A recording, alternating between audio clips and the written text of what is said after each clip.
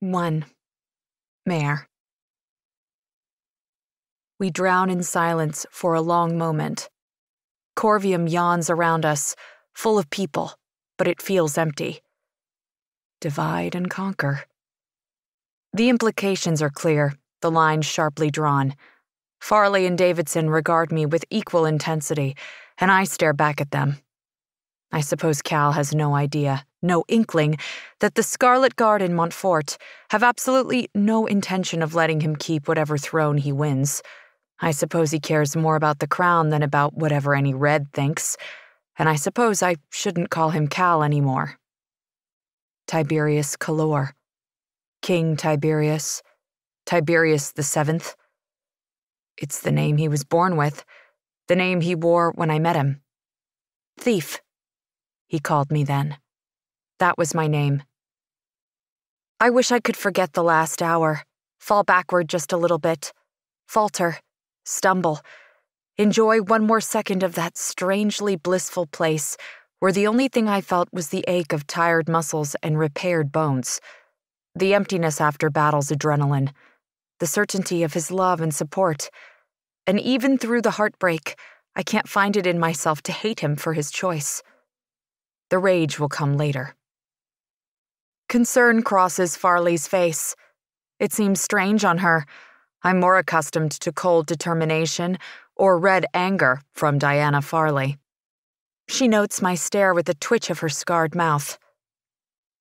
I'll relay Cal's decision to the rest of command, she says, breaking the silent tension. Her words are low and measured. Just command. Ada will carry the message. The Montfort premier ducks his chin in agreement. Good. I think Generals Drummer and Swan may have an idea of these developments already. They've been keeping tabs on the Leralan Queen since she came into play. Annabelle Leralan was in Maven's court long enough, at least a few weeks. I reply. Somehow my voice doesn't tremble. The words come out evenly, full of force. I have to look strong, even if I don't feel it right now. It's a lie, but a good lie. She probably has more information than I ever gave you. Probably, Davidson says with a thoughtful bob of the head. He narrows his eyes on the ground, not searching, but focusing. A plan spirals out in front of him. The road ahead won't be easy. A child would know that.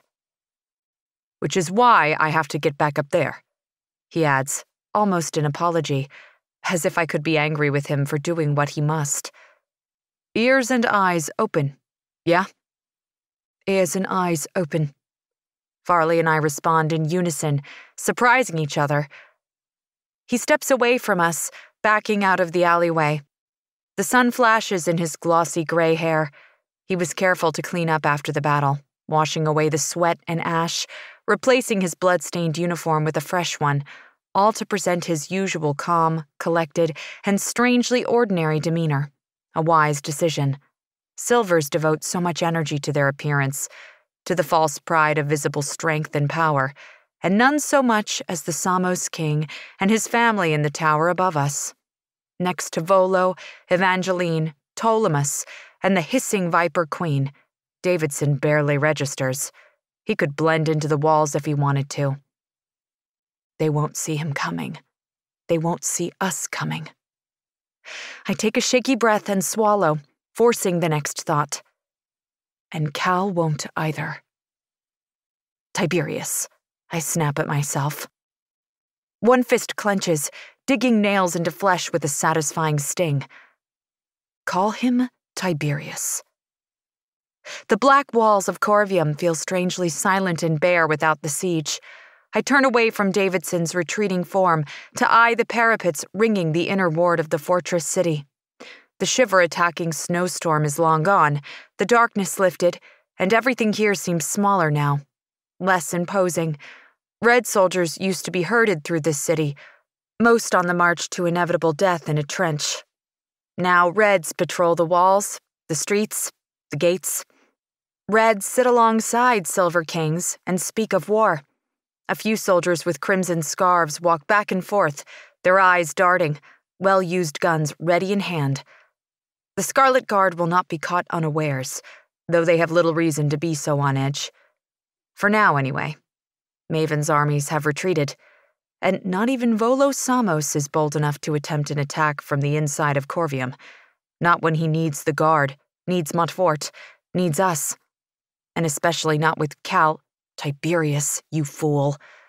And all his empty talk of equality. Like us, Volo needs him. Needs his name, needs his crown, and needs his damn head in that damn marriage to his damn daughter. My face burns hot, embarrassed by the plume of jealousy rising up inside me. Losing him should be the least of my worries. Losing him shouldn't hurt as much as the possibility of dying, of losing our war, of letting everything we've worked for be in vain. But it does. All I can do is try to bear it. Why didn't I say yes? I walked away from his offer. From him. I was torn apart by another betrayal. Cal's betrayal, but also mine. I love you is a promise we both made, and we both broke. It should mean I choose you above all else. I want you more. I need you always. I cannot live without you. I will do anything to keep our lives from parting. But he wouldn't, and I won't. I am less than his crown, and he is less than my cause. And less, far less, than my fear of another cage. Consort, he said, offering me an impossible crown. He would make me a queen, if Evangeline could be pushed aside, again. I already know what the world looks like from a king's right hand. I don't care to live that life again. Even though Cal is not Maven, the throne is still the same. It changes people, corrupts them. What a strange fate that would have been. Cal with his crown, and his Samos queen and me. In spite of myself, a small part of me wishes I'd said yes. It would have been easy. A chance to let go, step back, win, and enjoy a world I never could have dreamed of. Give my family the best life possible, keep us all safe, and stay with him, stand at Cal's side. A red girl with a silver king on her arm, with the power to change the world, to kill Maven, to sleep without nightmares and live without fear. I bite my lip sharply to drive away the want. It seduces, and I almost understand his choice. Even ripped apart, we suit each other. Farley shifts loudly, drawing my attention. She sighs as she puts her back to the alley wall, arms folded across her chest. Unlike Davidson, she hasn't bothered to change out of her bloody uniform. Hers isn't as disgusting as mine, free of mud and muck. There's silver blood on her, of course, now dried black. It's only been a few months since Clara was born, and she wears the lingering weight around her hips proudly. Whatever sympathy she had disappears, replaced by a rage sparking in her blue eyes. Not directed at me, though. She looks skyward, at the tower above us, where the strange council of silvers and reds now tries to decide our fates. That was him in there. She doesn't wait for me to ask who. Silver hair, thick neck, ridiculous armor, and somehow still breathing, even though we put a blade through Shade's heart. My nails dig deeper at the thought of Ptolemus Samos, Prince of the Rift, my brother's killer. Like Farley, I feel a sudden rage too, and an equal burst of shame. Yes, because you made a bargain with his sister, your freedom for his life. For my vengeance, I mumble in admission. And yes, I gave Evangeline my word. Farley bares her teeth, her disgust evident. You gave us Silver your word. That promise is less than ash. But a promise still. She makes a guttural sound deep in her throat, like a growl. Her broad shoulders square, and she turns her body to face the tower fully. I wonder how much restraint it's taking to stop her from marching back up there to rip Ptolemus's eyes out of his skull. I wouldn't stop her if she could. In fact, I'd pull up a chair and watch. I let my fist open a bit, putting away the slice of pain. Quietly, I take a step forward, closing the space between us. After a split second of hesitation, I put a hand on her arm. A promise I made, not you, not anyone else. Farley stills a bit, and her snarl becomes a smirk. She turns to look at me head on, her eyes brightly blue as they catch a shaft of sunlight. I think you might be better suited to politics than war, Mayor Barrow. I offer a pained smile. They're the same thing. A hard lesson I think I've finally learned. Do you think you can do it? Kill him? Once, I would have expected her to scoff and boldly sneer at the implication she couldn't. Farley is a hard woman with a harder shell. She's what she needs to be. But something. Shade, probably. Clara, definitely. The bond we now share affords me a glimpse past the general's stony and sure exterior. She falters, her smirk fading a little. I don't know, she murmurs, but I'll never be able to look at myself, look at Clara, if I don't try. And neither will I if I let you die in the attempt. My grip tightens on her arm. Please, don't be stupid about this. Like the flip of a switch, her smirk returns in full force. She even winks. Since when am I stupid, Mayor Barrow? Looking up at her sends a twinge through the scars at the back of my neck, scars I almost forgot about. The pain of them seems small compared to everything else. I just wonder where it will end. I murmur, hoping to make her understand. She shakes her head. I can't respond to a question with too many answers. I mean, with shade. Ptolemus. You kill him and then what? Evangeline kills you? Kills Clara? I kill Evangeline. On and on with no end. I'm no stranger to death, but this feels oddly different. Calculated endings. It feels like something Maven would do. Not us.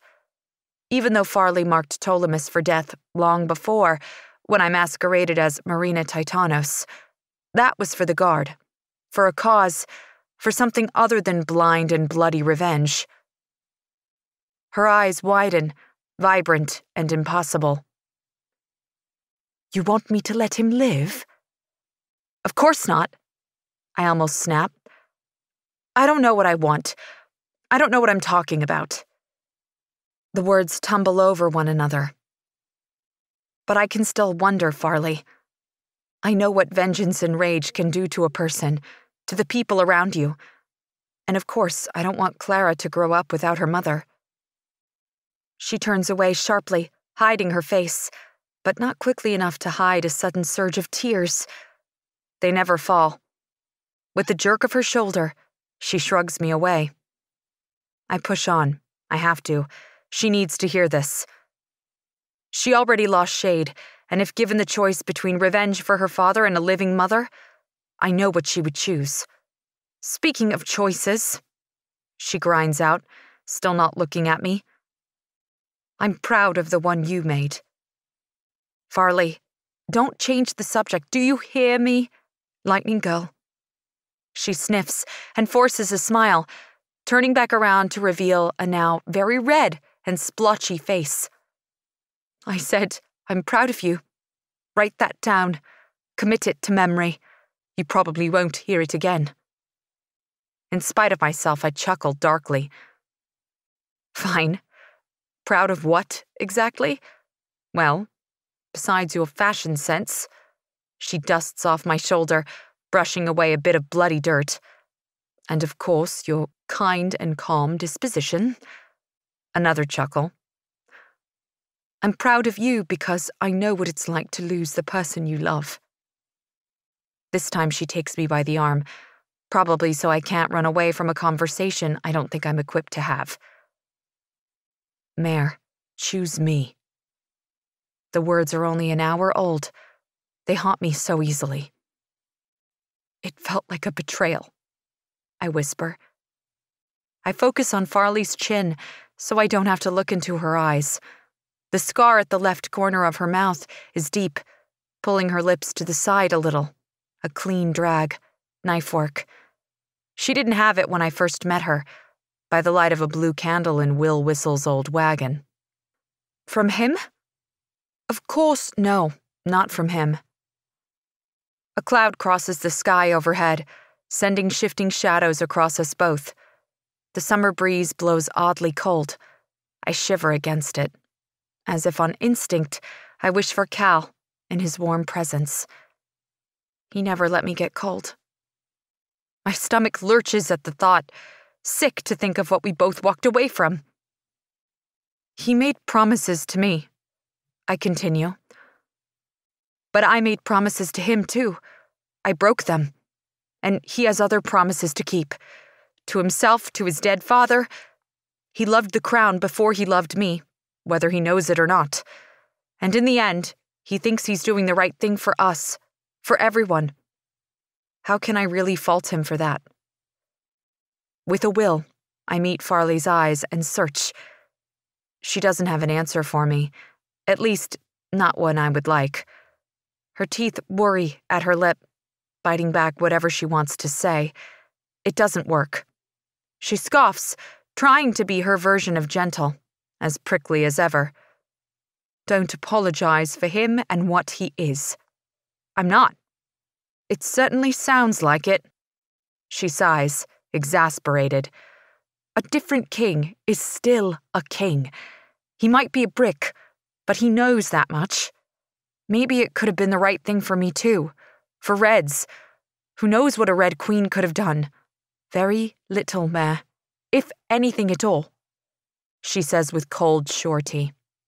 Any change that might come from putting a crown on your head would be too slow, too small. Her voice softens. And too easily undone. It wouldn't last. Whatever we accomplished would die with you. Don't take this the wrong way, but the world we want to build has to outlive us. For the ones who come after. Farley's eyes bore into me, intense with her almost inhuman focus. Clara has Shade's eyes, not Farley's. Honey, not Ocean. I wonder which pieces of her will one day belong to Farley or to Shade. The breeze rustles Farley's freshly shorn hair, dark gold in the shadow of the clouds. Beneath the scars, she's still young, just another child of war and ruin. She's seen worse than me, done more than I ever have, sacrificed and suffered more too. Her mother, her sister, my brother, and his love. Whoever she dreamed of being when she was a little girl, all gone. If she can keep pushing forward, still believing in what we're doing, so can I. For as much as we butt heads, I trust Farley. And her words are an unfamiliar but needed comfort. I've already spent so much time in my own head, arguing with myself, that I'm beginning to get sick of it. You're right. Something inside me lets go, allowing the strange dream of Cal's offer to spiral into darkness, never to return. I will not be a Red Queen. Farley gives my shoulder an almost painful squeeze. Despite the healers, I'm still sore, and she still has a wickedly strong grip. Besides, she adds, it wouldn't be you on the throne. The Leralan Queen and the King of the Rift were very clear. It would be her, the Samos girl. I snort at the notion. Evangeline Samos made her intentions obvious enough back in the council chamber. I'm surprised Farley didn't notice. Not if she can help it. Her gaze sharpens, and I shrug. You saw what she did in there, how she provoked you. The fresh memory flashes, Evangeline calling upon a red servant in front of everyone, smashing a goblet, forcing the poor maid to clean it up, simply for the sport of it, to anger every red-blooded person in the room. It's not hard to understand why she did it, or what she hoped to accomplish. She wants no part of this alliance, not when it means she has to marry Tiberius. For once, Farley seems caught off guard. She blinks, perplexed, albeit intrigued. Hi, I'm Victoria Aveyard. Thank you for watching. To watch more videos from Epic Reads, click here or subscribe here.